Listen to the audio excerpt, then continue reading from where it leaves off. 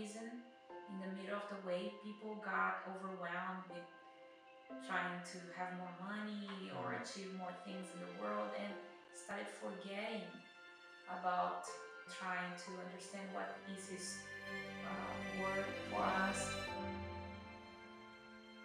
Prayer is a must for me because it is the time when I can ponder and meditate on my life, on the things that I want to change, on the challenges I'm going through, how I can be useful in this world. So it's a huge priority for me in my life.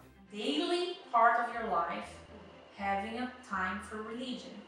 And it's not something once a week or whatever, but daily.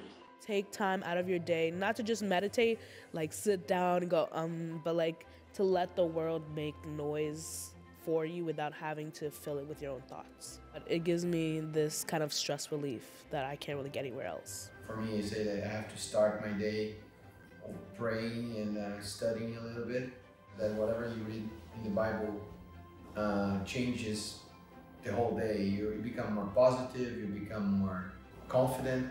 In a matter of hours, you're using that somewhere. Think of God and then kind of know like what to strive through during the day, so it kind of helps you out. I definitely don't pray as much as I should. For Friday night services, I love just sitting and knowing all of the Hebrew words and knowing the songs, and everyone is singing around me. It's just a huge, once again, a communal feeling. And everyone's participating together, and I like it. It's cool. I'm actually more happy when the sun is out than when it's raining or cloudy. Just by going for a bike ride or walk in the nature, that's for me the best meditation. We are more closer to the planet Earth than anybody else. I think if we can wake up each day, be grateful, and choose to be happy with it, and in my case, pray, I think that we can, you can find a greater happiness and a greater peace in the world. And I found that, and I'm grateful for that. I really believe that spending time, like we read in the Bible, like in Matthew 6, like taking your time alone, you and God.